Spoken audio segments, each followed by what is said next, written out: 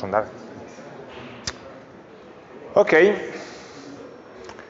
So we can start for today. Today we'll play with the client side of web programming. Basically, the main topic will be to introduce ourselves to JavaScript, and it's a topic that we will, let's say, distribute between today's class and Thursday's class also. Before starting the main topic, which is JavaScript, I still have to say some words about one leftover topic from last class, when I introduced you to the style sheets, CSS. And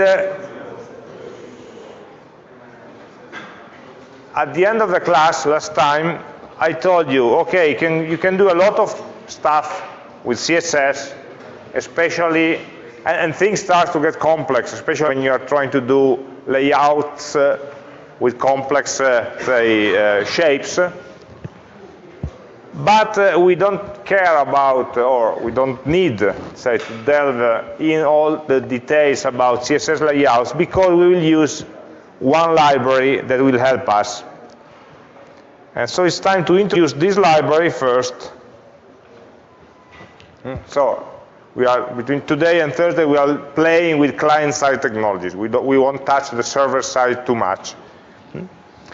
And the addition, or the library that we will use to help us developing faster with style sheets is the Bootstrap framework. Bootstrap is a library made of a combination of CSS files and a bit of JavaScript that was developed originally by the Twitter people. So Twitter developers needed to have a very fast and flexible layout engine, and they developed their own internal library. And at a given point in time, they decided to distribute it in an open source format. So this is the layout library that is being given to us and donated, let's say, by the Twitter people. And it's very efficient, and actually a lot of other websites started to use it, because we'll see it's quite easy to use. So some words about what is it. Right now it's an open source framework. I don't call it just a library, for two reasons. One is the CSS doesn't have the notion of libraries. They only have files or rule sets, so they will not apply. But then it's not just CSS only, or just one set of CSS rules, because it also has internally, we don't see it, we don't need to understand them by now, also some JavaScript commands, mainly for animations and for customization. And what Bootstrap does is to help us to apply very quickly, very easily, modern styles to our applications. If you, like we did up to now, if you try to use the normal layout of HTML, it's a bit old-looking, okay? It's a bit boring. With CSS, we have a lot of other, say, visual facilities and also layout facilities that help us a lot. And also, it's easy to apply custom themes. And if you can develop your own theme, you can apply it on top of basic Bootstrap rules and layouts. But it's very easy also to find a lot of existing themes that you just need to apply to your own. And maybe the most important, apart from the layout, the pleasing aesthetical, say, shape of our application, the main issue is that Bootstrap already takes care of a lot of cross-browser issues. So when you have a style sheet that works well with Safari but doesn't with Chrome, and there's some issues with Firefox, and maybe it doesn't render quite well in the mobile versions. So if I have to list the possible browsers in which my application has to work, I always have a long list between desktop browsers and mobile browsers.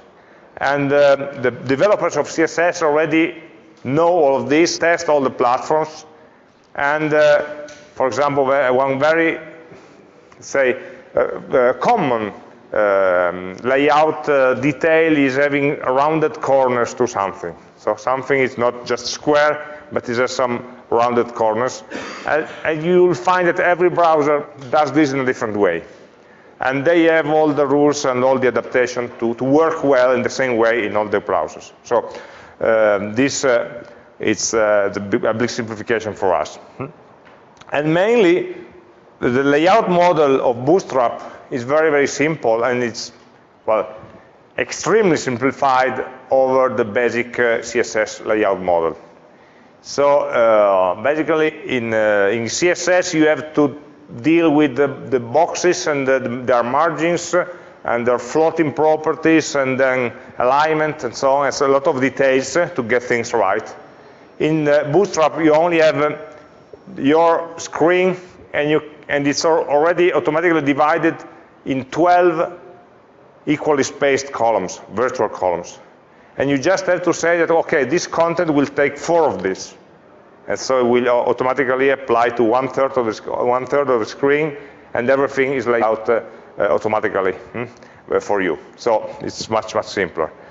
And the philosophy is that how can I program something from HTML to apply CSS, to apply styles?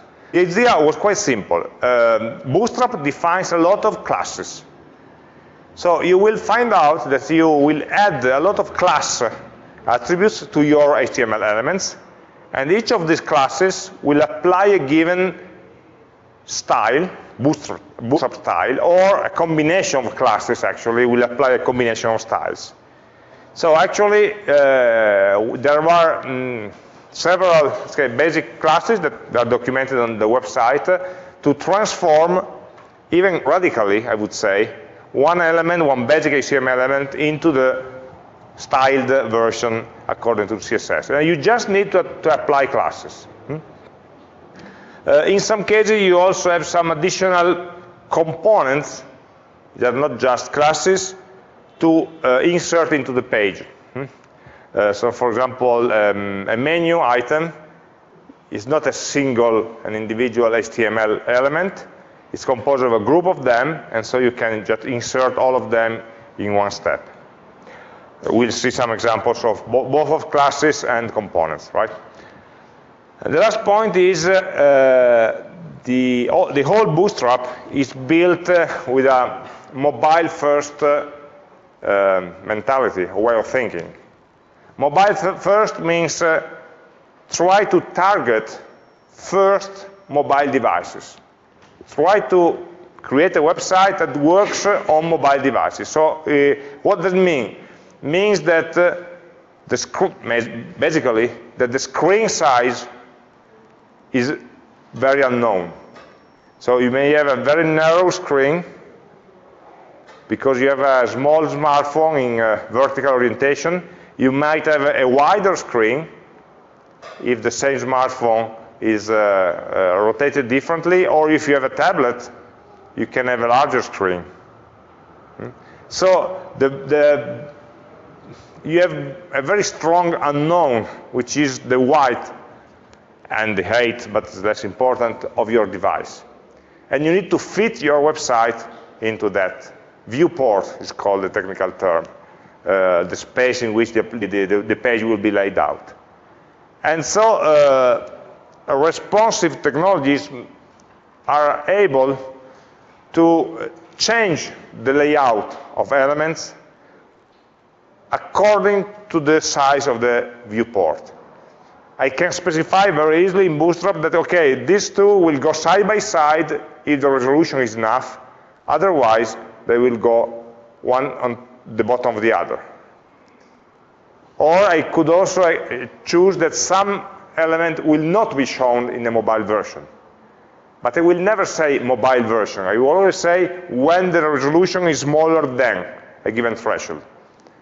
So Bootstrap gives you 5 or 6 different thresholds, small, extra small, large, extra large, and so on. And just you have to decide for each of them which blocks will show on which sizes, and larger, of course.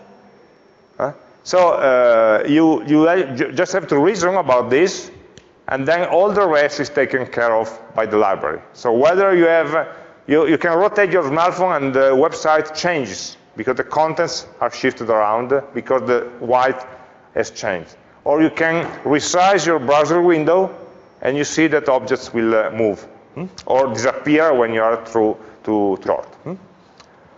So this is the idea, taking the constraints that you have when you develop for mobile application and use them as a general method for defining the layouts. This will also have the impact that your web application will run quite easily on mobile devices. So in many cases, you won't need to develop native applications, but you can just rely on a web application. Using Bootstrap is very simple. It's very simple because you just have to import, to link, the CSS version. There's a minimized version which is smaller because it doesn't have all the spaces, all the comments inside. And you have the basic library that defines the basic classes, and then you apply a theme on top of the library. So the library just defines the classes, it's quite neutral, and then you define a theme that gives all the fonts, colors, and shadows, and the sizes, and so on, and you can modify them. And Bootstrap also comes with a default theme. The Bootstrap theme is called, to start with, but you can, if you search around, you can find a lot of Bootstrap themes. You just have to change the themes, keeping the same Bootstrap. And finally, you just need to have a very short part of JavaScript that you need to import in your page also. So you have to add these 3 items into your templates, and we'll see that it's easy to do with a Flask extension. And then you can start using the Bootstrap classes. Yes, there's a question? So these 3 objects, 3 sites, the first is the library itself. The second I didn't understand. Is the theme. The theme means the aspect. You can have one theme giving you, I don't know, gray style websites. Another with fancy colors, bigger fonts, maybe for children, okay? And so it gives a visual appearance, basically the set of, the swatch of colors and the sizes of fonts and so on to apply. But basically it's the first link with some more specific, it's a single entry in the library. Yeah, the first one will give you, will not change very much the look of the website. Will give you extra capability for layout, but will not change the look of the level. With both, because you need the basic layout engine and the style to apply to it. So you need both of them, okay? The first one is very neutral, it doesn't change the visual appearance. It gives you the layout capabilities and the responsive capabilities, but not fonts and colors and shadows and so on. So you can either download these files, 1, 2, and 3, and put them into the static folder of your website and link to those static files. Or otherwise, you can just let, if your application, or the user of your application is always connected to the internet, you can also leave this address, and this will be downloaded directly from the Bootstrap servers instead of your local server. It's the same. The advantage of downloading it from the CDN.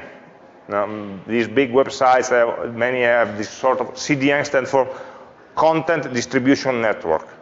A lot of servers in different places of the world that host content to be, and the closest mirror will give you the content. And the advantage is that if you are navigating 3 or 4 different websites, and all of them use Bootstrap, and all of them download Bootstrap from their CDN, then your browser will only have to download it once at the beginning. Then you will have it in the cache. Otherwise, if every web server offers, let's say, Bootstrap from local files, we will download many different copies, one per website, because the browser doesn't know whether they're going to be identical or not. But it's just a minimal, let's say, difference in timing, and it doesn't have an impact unless you have millions of visitors, let's say. Okay, so let's have a look on how to orient ourselves with Bootstrap. So this is the main website. It's called getbootstrap.com. And you have one quite useless getting started section that tells you a lot of details, but mainly gives you these 3 links. So if you want to download it, you can copy and paste into your page, or in our case, into our template, or the Flask. And then a lot of other details about compiling yourself, installing with different systems, and so on. The other interesting part of the getting started page are these examples here. You have some examples made with this library, with the basic template. We are quite a dozen of them. And you can see how they are done. So for example, you want to, I click on this, you need to have some buttons or tables or labels in your website, so you want to see how they are done. You just click on the theme, you view the source, or inspect the source, and you see that, okay, this button has a class btn default. Means button and then button default. Or primary or success or information or warning. It's always a button, but it will be shown with different colors. And these are the conventional colors. What makes success green and warning orange is the theme. If you change the theme, the same concept, being the success button or the warning button, still applies, but maybe the visual appearance will be different. Maybe they have an icon on their side or anything else. Also for tables, you see that you have a table here, a set of tables with very nice borders and shadings, and they are done very easily because you just need to add class equal to table, and it will have basic borders like this, the first one. You can add table striped, class table, and table striped, and you have gray stripes, no, alternate lines in the, I don't know if you see that in the projector, but, and so on. So you can have a look at the examples and find the classes. You see that the HTML is quite clean. It doesn't have a lot of comments, only it's just a normal page with extra classes here and there. And if you want to see which are the main classes to apply, you can go to this CSS portion of the website that has more or less the documentation for everything. So in getting started, we have the examples. In CSS, we have, let's say, the documentation for these classes, and it's divided into different groups. For example, I mentioned tables before. If you got tables, it will give you examples with the class to apply to get this effect. If you add this class, you get this effect, and so on. Border, to have also vertical borders, and so on. And also playing with the spacing, changing the color in a different way, according to success, info, warning, or danger, classes, and so on. So everything about the classes that you can apply to tables are here. If you want to have nice looking forms, just compare with the forms that we developed in the last week. You have text inputs with rounded corners, with a sort of a shadow that is visible when you select them. You can enter data. You can also click on a label to get to the input text, and so on. You submit buttons. You know, it's the same form as we do normally. It's the same form. You see here that you have, let me make it a little bigger. You have an input type email, class form control. And this class form control transforms the normal, boring looking text area into this rounded corner, full white text.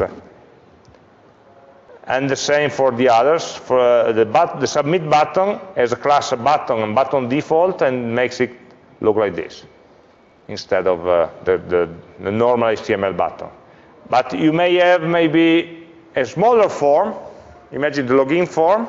So you want to put the elements on the same line instead of one above the other. You just have to apply a class forming line to the form element.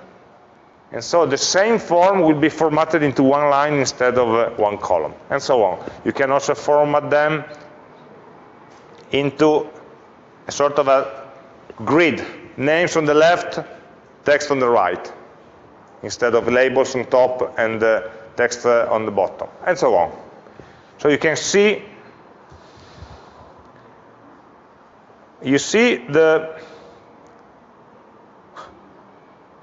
this page is also done, of course, with Bootstrap, and we have seen an effect of the responsive layout. Do you remember that on the right I had a list of different table, button, forms, and so on? And now it's not there anymore, because I increased the magnification of the text. If I decrease the text, it will hopefully appear again. So this is a part of the page that has been set to appear only on white pages. And if you go there, responsive utilities should be here. You have some classes that say visible XS, visible SM, visible MD, and so on. There are some classes that makes a given part of the page, a div, usually, only visible in the extra small, or in the small and medium, or the medium, or the large version. Or in the other case, whether it's hidden in this kind of version. So for each of these big, say, categories of sizes, you can decide which element to show or not. You see that something is visible on medium. We are, right now with the current resolution, we are medium. And if I shrink it, okay, I'm going too small, and you see that it's not easy to see because everything changes, but it will tell me, okay, we are agreeing only on small and medium, but the large will not be visible here. And if I increase it, okay, sorry. So we have this easy classes to make blocks of things appear or disappear depending on the width. And also the other useful, let's say, feature is the grids. The grid system in Bootstrap, again, just by applying classes. Every time you have one page, this page is divided into 12 columns. 12. You cannot make it 15. 12 is a number which is easy to divide in 2, or in 3, or in 4. Okay? So that's why they chose 12. So if you want to have one page divided in two equally spaced columns, equally wide columns, you just apply one 6-column on the say division on the left and a 6-column division on the right. So call MD6 means take 6 columns out of the 12 available ones. Let's see the code example. Division, class row in this case, and this division is subdivided into two classes, each taking 6 columns, 1 and 2. And then inside this division you can do whatever you want. The flow with the column will fill in the text, they will go down, but they will keep one on the side of the other. If you want to have 3 columns, you just divide the full row into 3 division of columns, of 4 columns each. Or maybe you have 2/3 and 1/3. So 8 on one side and 4 on the other. The only rule is that everything should add exactly to 12. Otherwise things start shifting in the wrong places. And for this to work, there's only a small trick to remember, is that you must have at the top level of the page one division with class container or container fluid. Because the division that you mark with the class container will be the reference of your layout, will be the 100%. If you put it in the top, inside the body, it will take over all the page. Otherwise, you can lay out only a small portion of the page, but it's not suggested. And so the difference between, so you must have a div class container at the beginning, and then inside you can have many divs on which you can specify column MD 5 or 6 or 3 or what you want. You may also have a container fluid, which is more flexible. A container fluid tries to adapt to the full width of the viewport proportionally. Instead, the normal container will have a fixed width. There are also details about specifying how many columns I should take on different sizes. The example, let's try to read the first row, just to have a flavor. Call XS12, call MD8. Means that if the viewport is extra small, XS, then I will take all the 12 columns. If the viewport is medium or larger, I will only take 8 columns. And here it says that, of course, with medium, I will take the extra 4 columns.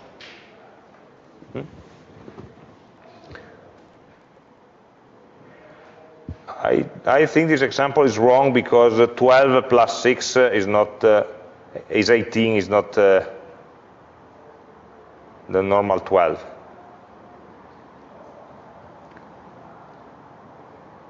Okay, and then you have all the details about laying out the system.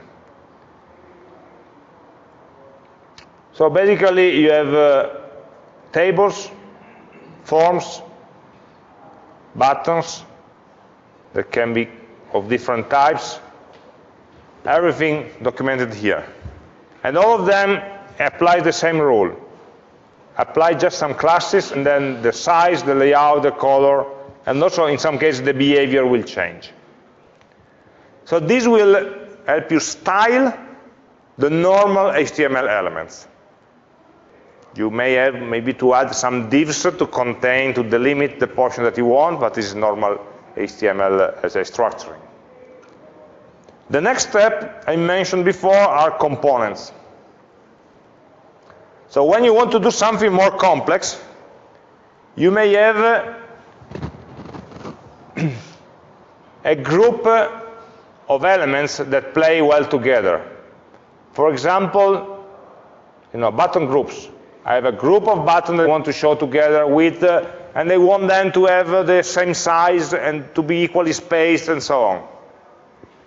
And so, this, for example, button groups, we'll give you an example here. And this button, you see, they are joined together. And you have the example here with the class button group with the buttons inside. The difference between normal classes and components is that in components you must also follow the right template for HTML code. Normal Bootstrap classes may apply where you want them. If you want to make a, say, a good-looking component, you must follow this structure of the HTML also. And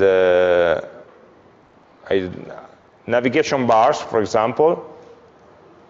Navigation bars are useful for, at the top level of the page, for selecting the section of the website to show. And so you have just one class navigation of type, and then every item, in this case, you say, it requires you to implement navigation as a UL, a numbered list, like a bullet list. But when it's styled with a nav element, it will become a navigation bar, in this case. And each list item will be styled in a different page. One can be made active as default, but you can also have a navigation bar in different forms, for example, buttons, or a sort of a menu, selection menu, and so on. So something which would be very complex to accomplish in basic CSS, it's quite easy because you just have to follow this HTML template and then apply these 3 or 4 classes. This is the philosophy of Bootstrap. Drop-downs is another useful item here. Having a menu that will appear or disappear, and it just amounts to apply the class drop-down menu, and then everything is done for you. So all the sub-items will be hidden until somebody will click on the menu. Last one that can be useful is the Jumbotron. It's funny sounding name. It means basically a portion, and wide portion of your web page which is put in evidence with a background, so to style your news or something that you want to highlight in the front page. So it's a div class Jumbotron, makes it a wider fonts and standing out. And the colors, of course, depend on the style. So, here it's the same in the case internet didn't work. We have also some easy way of importing Bootstrap into Flask applications. So we are putting everything together, okay? We are not finished yet.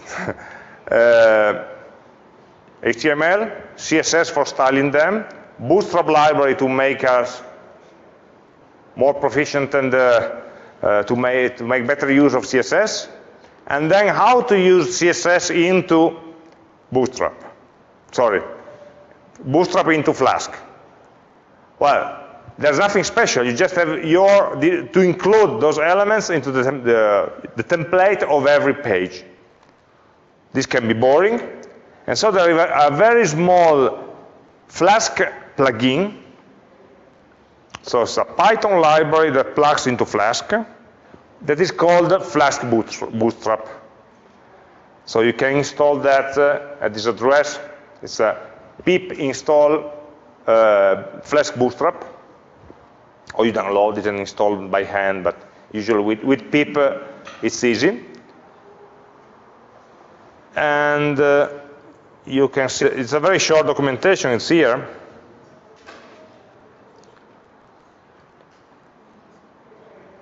It just gives you a way for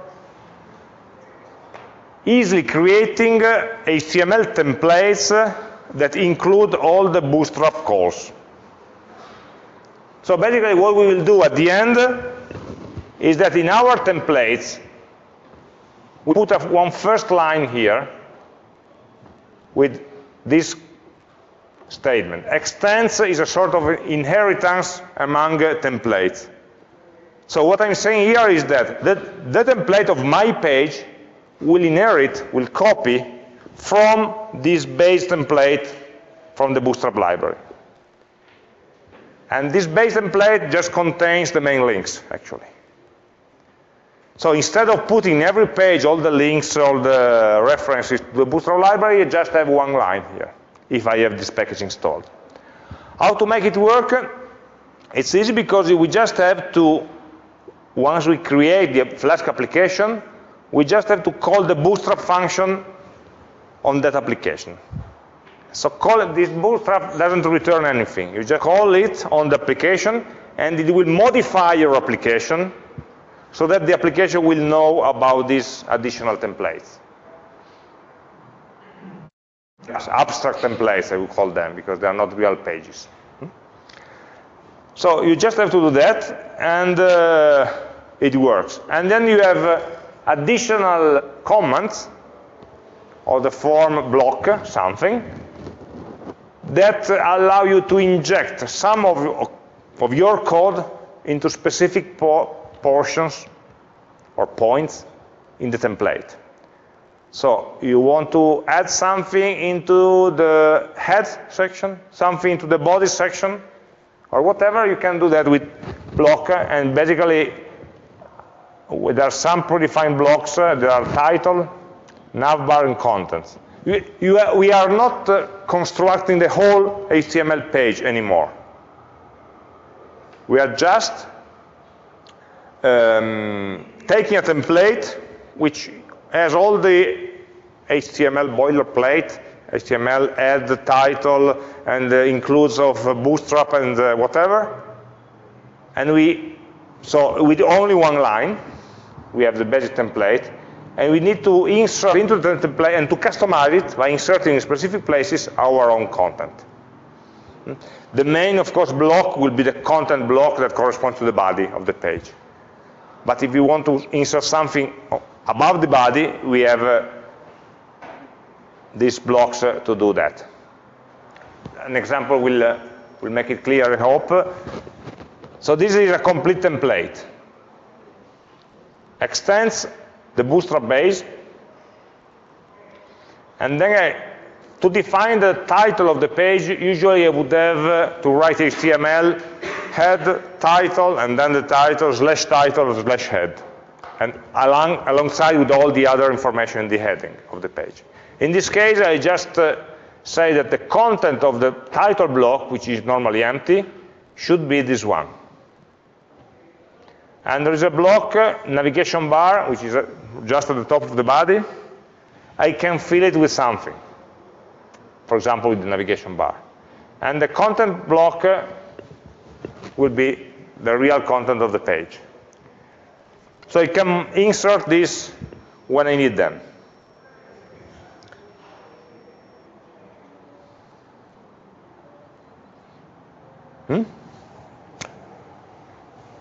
So, how to test all of this? Start testing, at least. Just to put something into operation. So I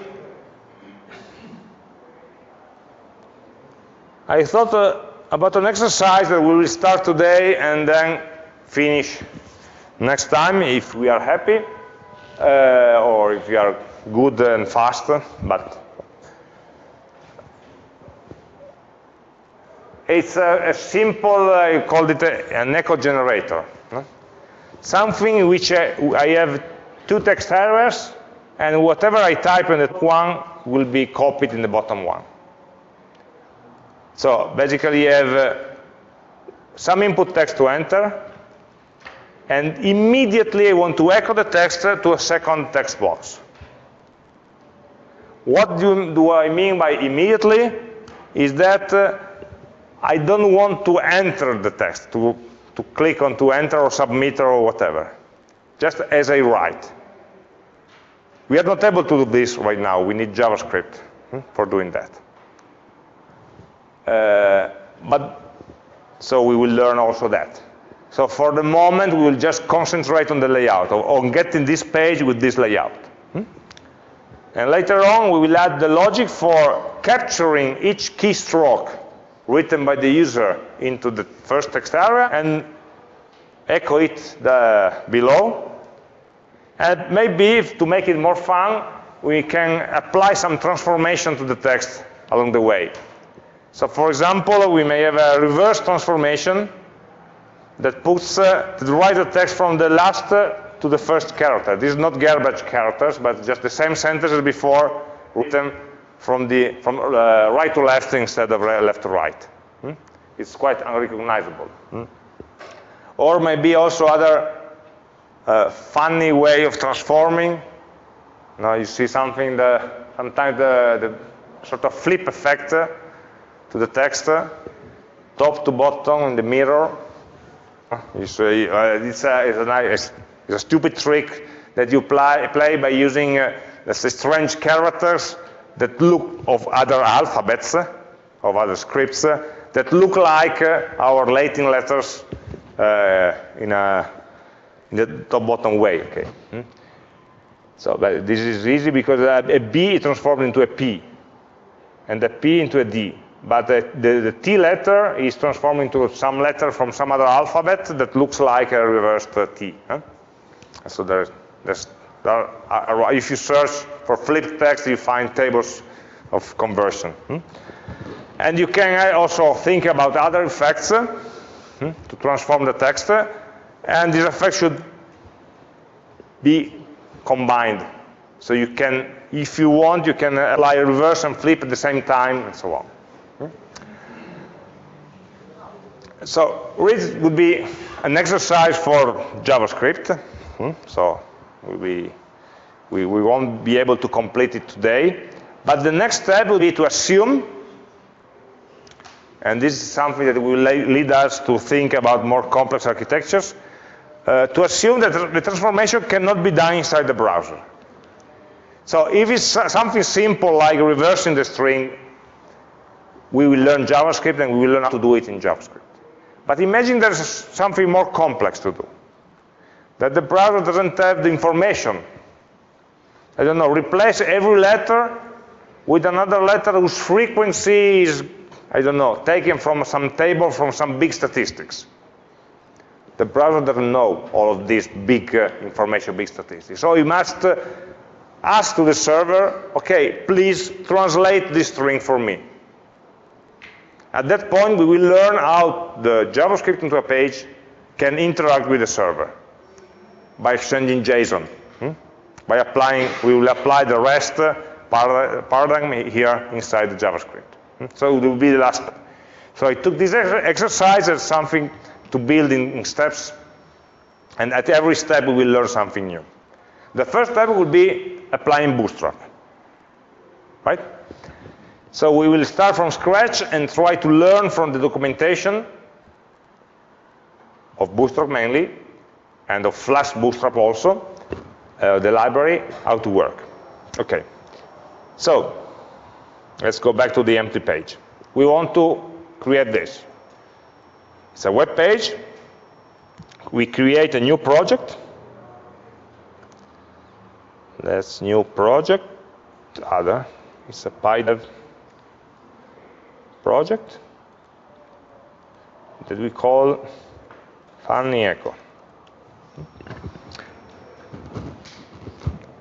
Let's presume it's funny.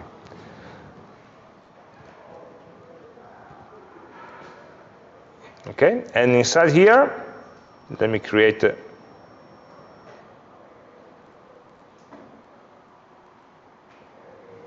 module that I call the application. package maybe echo, and the name will be the application, app, or web app, so that it's a bit clear. So we are creating a new application, a Flask application. Something we already know from Flask import Flask. And then we have app is creating a new Flask application with the name of our file. And then we run in debug mode.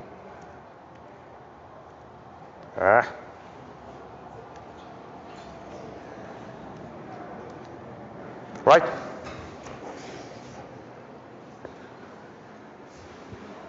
We just need to create one page. So we define app root, the root page of the website,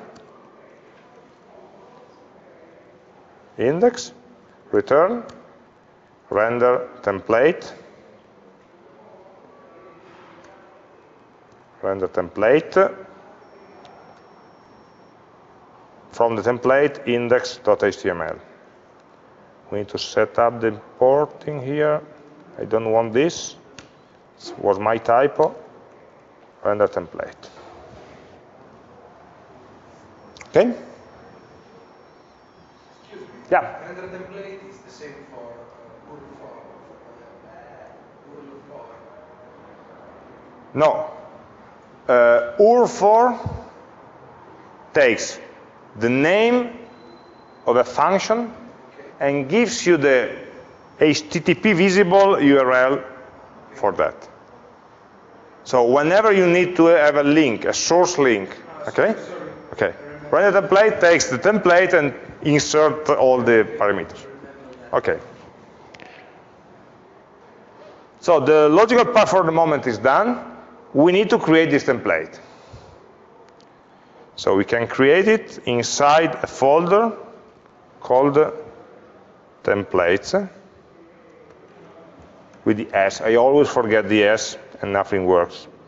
Inside, I want to create an HTML file called, I called it index.html. And inside this, I can create all my, let's just check that everything works. Echo.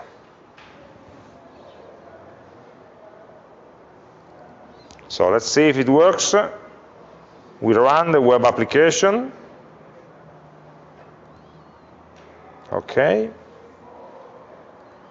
And I try to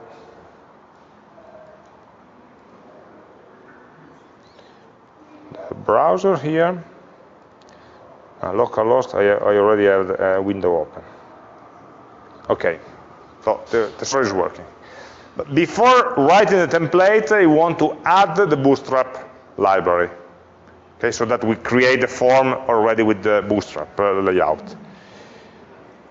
Remember this font that will change when you apply Bootstrap. So what we need to do is just to bootstrap the application. Of course, the bootstrap function needs to be imported from the Flask bootstrap library.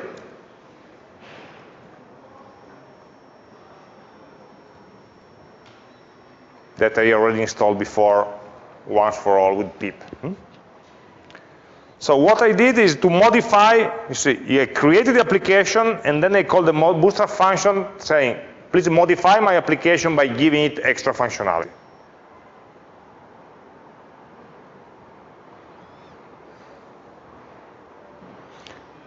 And then I can use inside the index, inside the HTML, I can remove everything about the general template, because I will use the Bootstrap Flask library to do everything. Extends.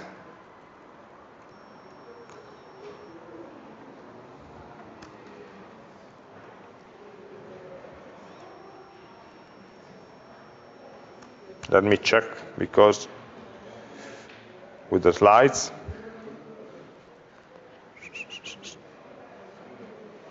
Not here, sorry.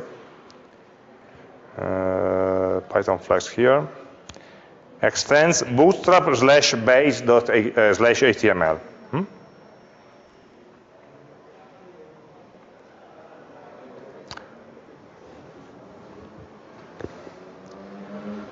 The other rule I learned is that everything should be put into blocks in order to be inserted into the page. Otherwise, what happens? Just imagine that instead of that extends, you have a full HTML page. The last line of the page will be /body/HTML to close the page. And this code would go after the closing of the page. This is not what I want. I want today to put this code into the content block of the page. So I just have to write that this goes into the content block. Maybe I need quotes. No, block content. And then end block.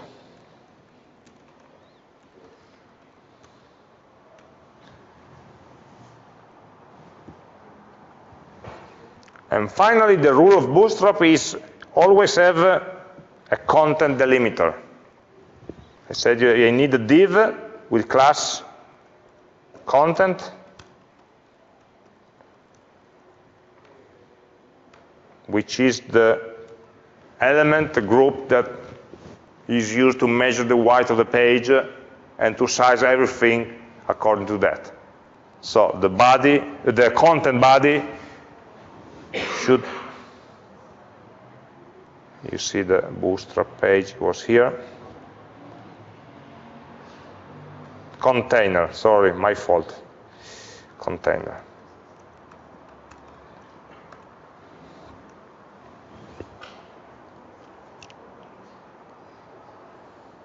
So if we reload the page,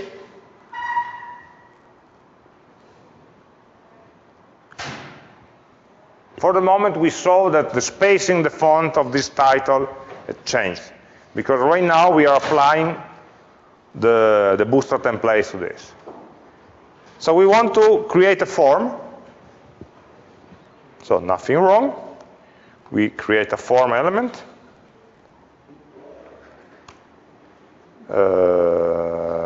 Form element with action something. We don't care right now.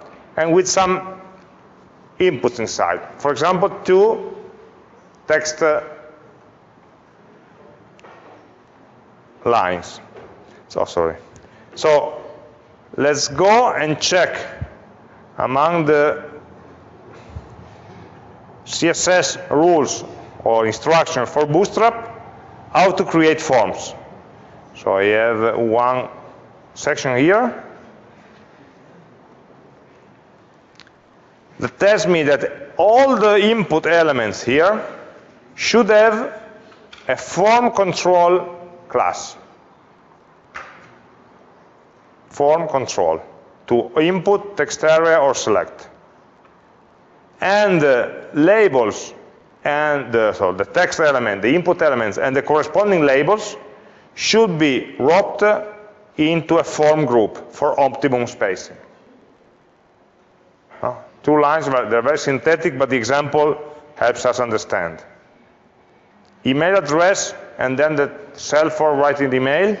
You see that it's a div, form group, then the label, then the input, and close the div. This is one group. Sorry. This one. This is this group of one label and the corresponding text element. And the one below, again, a form group, with a label, an input type, and we close, and so on. So all the rest, the space in the fonts is taken care of. So we just need to replicate this. In our case, we have at least 3 form groups. So we have a first class, form-group.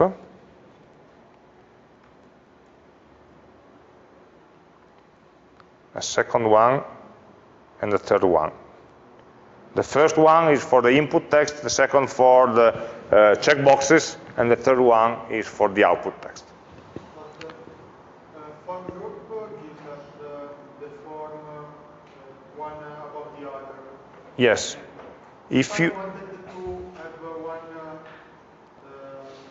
in line, in line. it's always a form group here, but you put form in line into the form declaration. So you can decide later if you want. But the customization are all different classes. No, you see that the form group is always the same, and groups this label with this say text. And then everything will be in vertical or in horizontal depending on the class of the form element, not of the individual groups. And you see that for the other style, which is the horizontal form, it's always the same.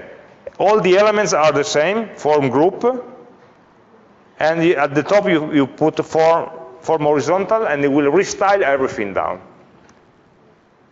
So that you just have to modify one point, and all the form will be relaid out with different rules.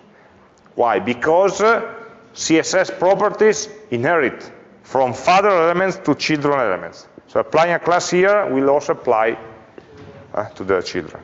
Not the class, but the properties implied by the class. And in this case, we have 2 elements, which is a label. Label is normal text element, so I can call it input text. And the actual input element, type equal to text.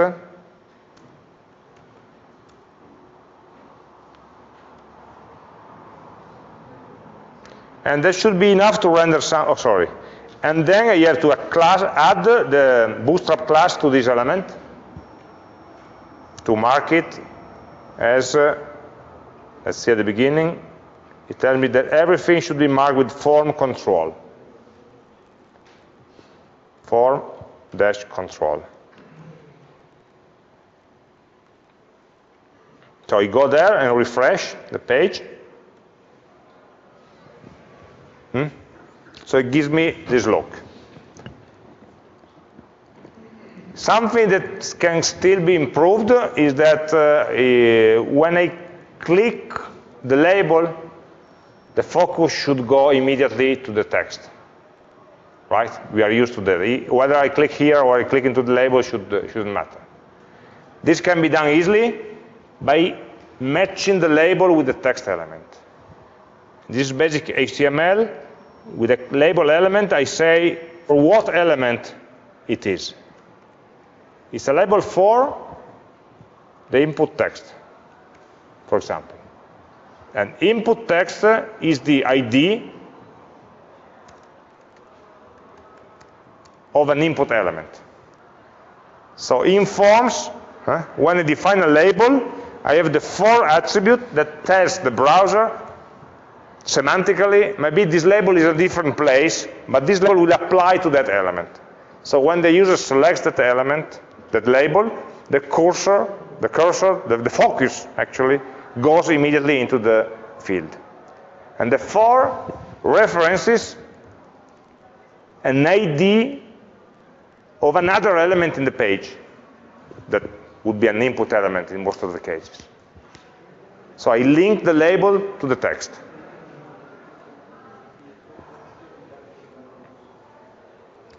And then I probably also would need a name attribute.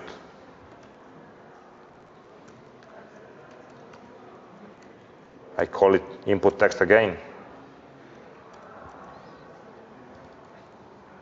So this input has type text because it's a text line input. The name is what gets sent to the server when I submit the form. The class is used to give the style, and the ID is given as an anchor for labels to attach to, for this label to attach to.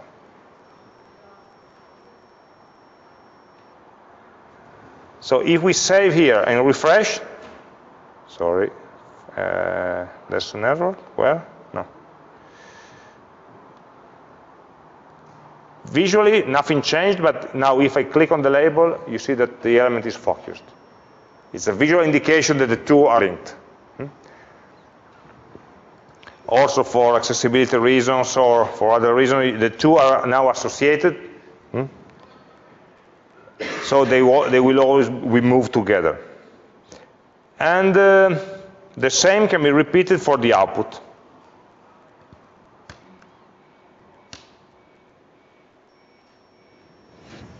I just need to change it with output.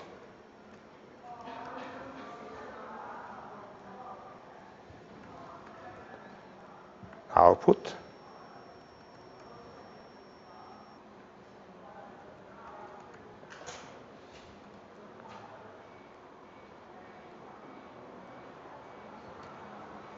And the new one appears there. Of course, the output text should not be something writable by the user, so we must learn how to make it disabled. Visible, but not changeable or modifiable by the user. So will Bootstrap tell us something about that? Oh, disable state. Add the disabled Boolean attribute on an input to prevent user interactions. Disabled inputs appear lighter and add a not allowed cursor. And so you just need to have disabled like there, not in a class, just as an additional attribute into the input element. So it's basic HTML, it's not a class. But then Bootstrap will use this information to change. So just add to the second one, the disabled attribute. I save it, I refresh. Too bad for me because there was already something inside. But you see that if I try to go there, there's a strong indication that I can't write anything. Okay? Even if I click here, there's no way. Okay, you need to refresh strongly the page, shift, reload, okay.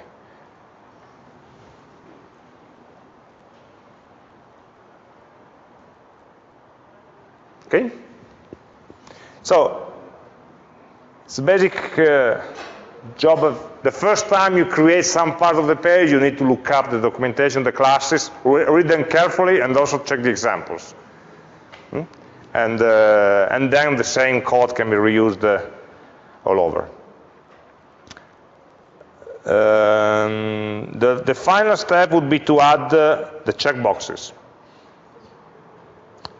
So let's go again to the Bootstrap code, forms, and see where, okay, here we have a checkbox. Maybe you have an example with more than one. Yes, we do, here. Maybe in line? Here we do, here. No? It's very likely that you will find the example you're searching for. 1, 2, 3 will be a set of effects that can be applied on top of our text. And surprise, they are called checkbox inline inside our group. And the input type checkbox ID, value, and then the label to print. So I can have 2 of them.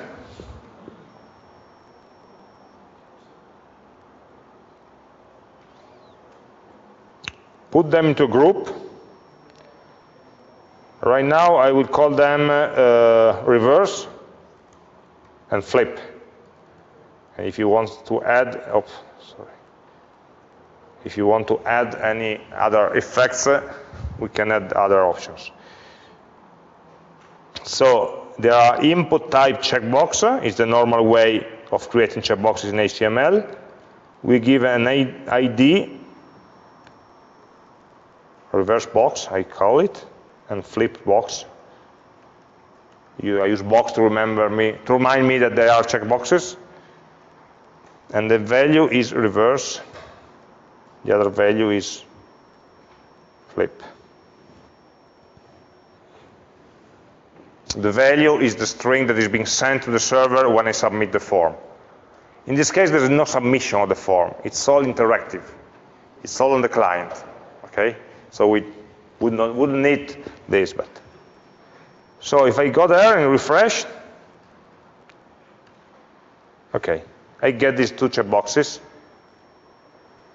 that are, I can check on the box or I can check on the label close to it, and they are recognized because they are part of the same label field.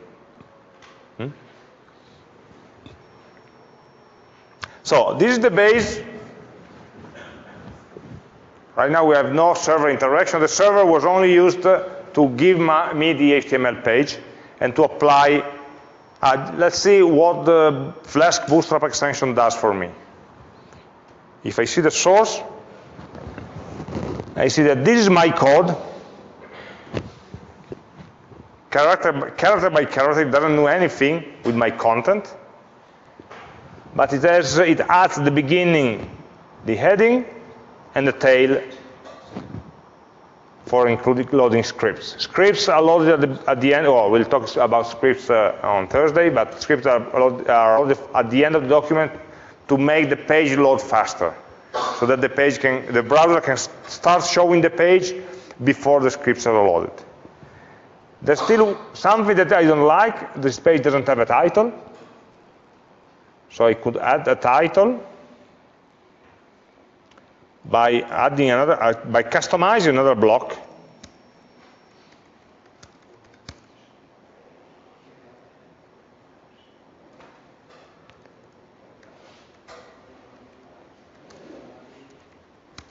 No, end block, sorry. And saying that this page is an echo generator.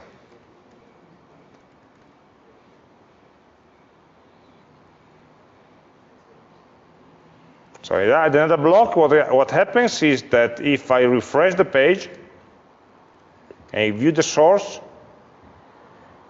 everything is the same as before, except this title that it was empty. Now it encloses the block that we decided, that we defined in the template. So there are, if you look at the documentation of Flask Bootstrap, there's a list of available blocks, places in which you want to inject your code. In the HTML, in the head, in the body, in the title, add some styles, and other. The only warning is that if you want to add something to a block on top of what is already there, for example, let's say you want to add another style sheet, you put that into block styles. You need to have this instruction, super, that is not Superman. It means take everything that was already there and then add this one. So super is the previous content of this block.